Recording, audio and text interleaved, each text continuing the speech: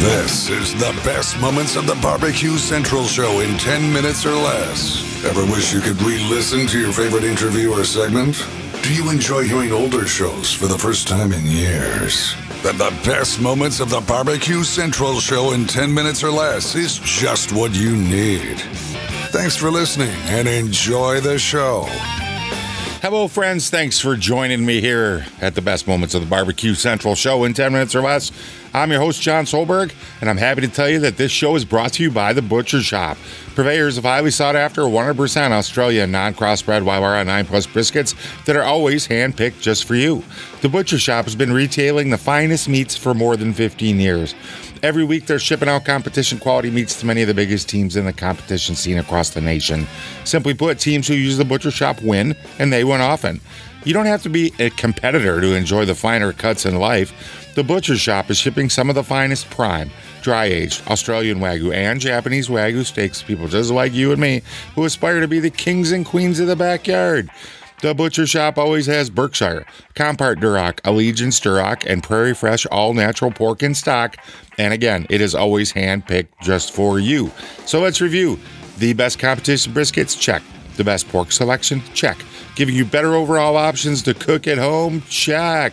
So give the Butcher Shop a call today, 850-458-8782. That's 850-458-8782. You mentioned the Barbecue Central show, you're getting 10% off your entire order each and every time you call.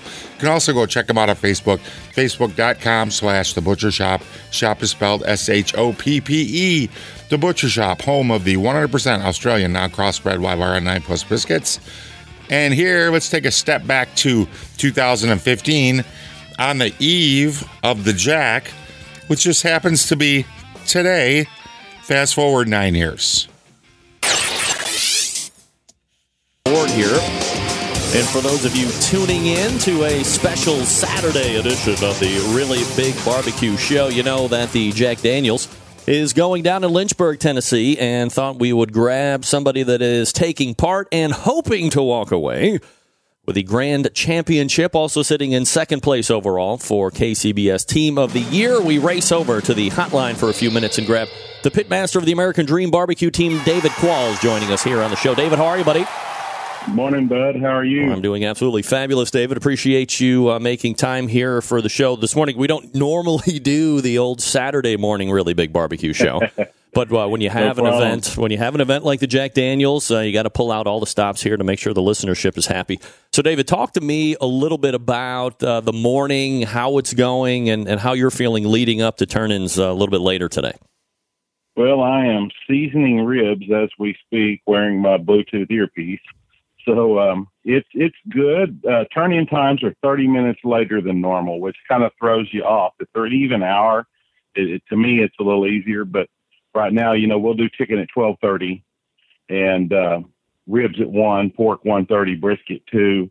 Then I think they do dessert like at 2:30. And so that's a little different. It's thrown our timelines off, but it has let me sleep about 30 minutes later too. But nobody sleeps the night before the Jack. It's too giddy. Do you have an idea of when the announcements of overall and the categories, of course, will be taking place today? Well, this is only my second Jack, but last year awards started at 5 o'clock Central, and I think it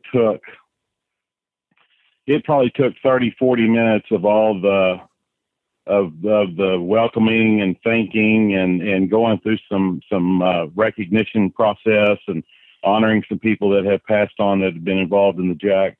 So it's about an hour and a half long award process. You are a contest creator, promoter, aside from being a championship barbecue cook, David. In regards to the award ceremony, I know you're a guy that likes to kind of get in there, get through it, and then kind of be on your way. Do you think that Brown-Forman has to kind of run that fine line of making sure they take the time to do all of that stuff, or would you like to see it sped up and kind of get through it? Oh, no. I mean, it's the Jack Daniels. It's once a year. If it takes an hour and a half to do awards and recognize everybody, that's part of it. To me, it would be disrespectful as a cook to holler, hurry up. It's a once a year deal. We're honored to be here. And so, yes, but I do think at a regular contest, a lot of teams like to get the awards done and get it over with. But still, as an organizer, if you've got sponsors, you need to think that, made up your prize pool and stuff. It's just a necessary evil. David Qualls from the... You got to take her to dinner first. You know how that goes. Yeah, absolutely. David Qualls joining me here on the show, Pitmaster American Dream BBQ Team for next couple minutes. David, what are you cooking on this weekend? Cooking on Jambo, and I'm cooking my ribs on a backwoods Fat Boy. Have you noticed a rise in popularity, or maybe they've always been around and you're just kind of hearing about them now, the Gateway drum smoker?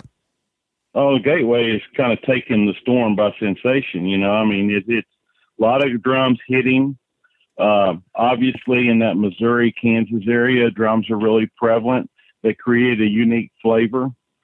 Sometimes, in my opinion, and I cooked on a drum a couple of years ago when I was transitioning from FEs on my brisket. So, you stun a lot of judges with a different flavor, but then sometimes you offend a lot of judges with that non-traditional barbecue flavor. But the drums are big. Now, I haven't seen a ton of drums here at the Jack this week, to be honest with you, though.